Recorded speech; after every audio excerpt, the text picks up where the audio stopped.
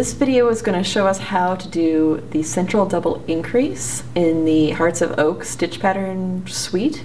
We're doing a lot of patterns with this increase, so I wanted to be able to do a video to show you how it's done. So step one, we want to go down into the right shoulder of this stitch in the row below the stitch in the needle. Right down into it and knit it. Step two, you want to knit into the stitch itself in the back loop, like that, and remove it from the left hand needle.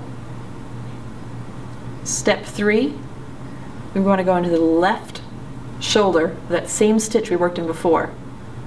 There's the right shoulder, this is the left shoulder. Knit into it. And there we have 3 stitches in one.